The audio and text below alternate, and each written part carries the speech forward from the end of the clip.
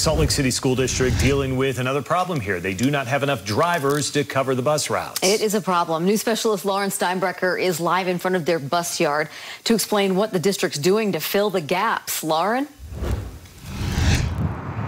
Yeah, Deanie and Mike, so when drivers show up here in the morning, bright and early for that first day of school, there will not be enough people to jump in those buses to drive those routes. So that's why the district is pulling from wherever they can within the transportation department to help out.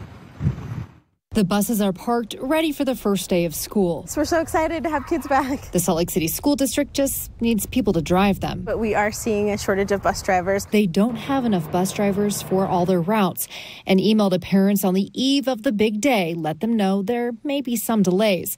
All routes are still a go. The buses just might not be on time. We are doing everything we can to make sure we serve students, but we just wanted to, be in open communication with families to let them know what our situation is. The district says the team is chipping in. Other employees with the license to drive a bus will be helping out for now. For example, the director of their transportation department. He has the right license, but that's not his job to drive. But on a moment's notice, he's able to do that. Other folks in the department can do that as well. They're hoping people will apply and the district can fill each bus with a driver. But until then, the beginning of the school year will be off to a bit of a bumpy start for buses.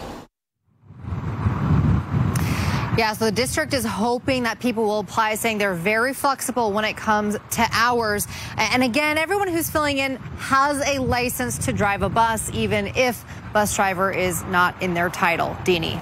Yeah, these kind of shortages are affecting a lot of districts. Lauren, thank you.